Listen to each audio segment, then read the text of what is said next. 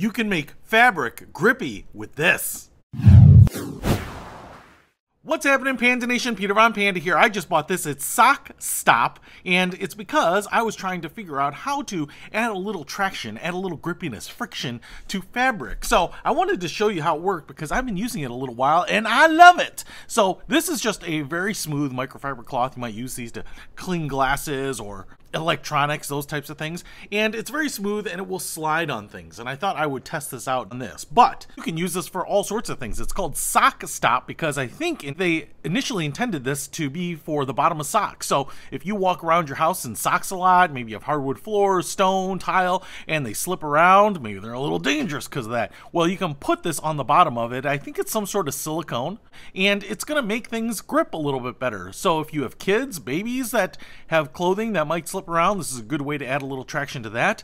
I think you could put this on the palm of your golf glove or your football gloves, those types of things, to give it a little traction too. So what I want to show you here is that this one is in black. I think you can get them in other colors too, white and clear, and it has a little nozzle. Now it is open upon receipt, so I didn't need to trim anything off there like you do on some sort of the caulking guns, and let me just show you how it works. Now you can do this in countless different ways, but if you just squeeze a little bit of this out, you can make little dots like this if you want.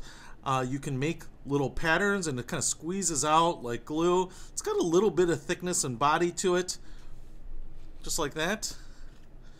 So you can do this in patterns, and what I would say here is you can see how thick I've squeezed this out, right? So I have a little bit of height on it, and I would suggest that you do that because when it dries, you want it to be a little higher than the fabric itself, right? Because as it dries, it's going to settle in a little bit. And I've noticed that sometimes, depending on the fabric that you're using, say a terry cloth towel that has a lot of highs and lows, a lot of ridges on it, it actually can sink in quite a bit. And you might have to, after waiting 30 minutes or so, do another layer on top. And so I've noticed that you can layer this up quite a bit here. Now on this kind of tight weave of this microfiber cloth, you might not have to do that. It might sit up on the top like this and not go anywhere, and that can actually save you a ton of time because I can just draw like that. But if you do need to go over it, you want to wait until it's tacky, put another layer on it, and let that dry to tackiness, and then put another layer on it. I definitely could see you doing 2 or 3 layers depending on the type of fabric and how it settles in. Now, the reason I say you want to do it tacky is because you want it to adhere to the layer before. I will also say this seems to take a while to dry.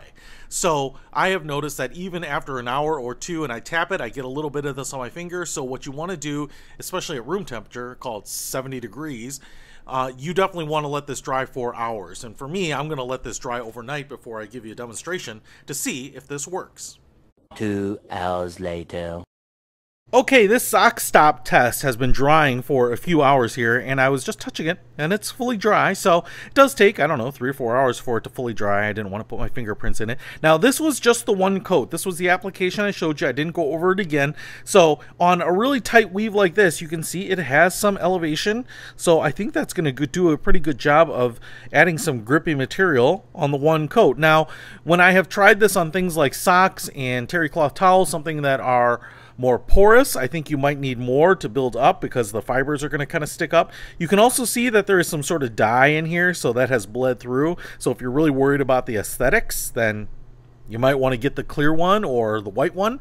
So that has kind of come through like that. Now, one of the things I want to try here is just put my weight on here and see if I can slide this around on this vinyl, and as you can see, I can do that no problem. I'm almost cleaning it up. You can actually maybe see dust that I'm picking up. But if I put it like this, oh, I can't do it. I cannot push it around. It's going to stay in place. There is nothing I can do. I cannot, even if I'm really gentle, I'm just going to try to flop it on there and gently push. Nope, I can't do it. I can't do it. It's providing too much grip. So this is really a good example. I mean, I can obviously pull it because then it's not gripping in there, but even the slightest amount of pressure put on there is just making it stay in place. So obviously I can do it on this side, not this side. So anyway, if you want to add a little bit of grippiness and friction to your fabrics, whether they are socks that you're going to wear around the house or coasters or pot holders that you don't want sliding off the countertops, then I think the sock stop is a great way to do it. This may be an easy way to improve the things in your life, so I'll put a link to this in the description below. Peter Von Panda, out. We can discover more and explore so much deeper.